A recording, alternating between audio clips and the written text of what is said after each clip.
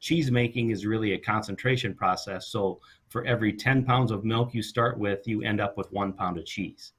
So the quicker you can get that liquid milk converted into cheese, and then you want to ship cheese further distances. So our cheese primarily ends up going primarily into Wisconsin, and in that area is where a lot of the cheese converters are, and converters take the cheese and cut it down into slices, shreds, chunks, different sizes of material. Believe it or not, the smallest unit of cheese we make weighs just under 700 pounds.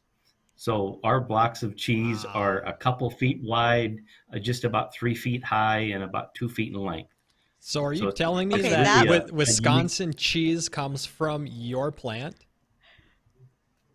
Correct, of course.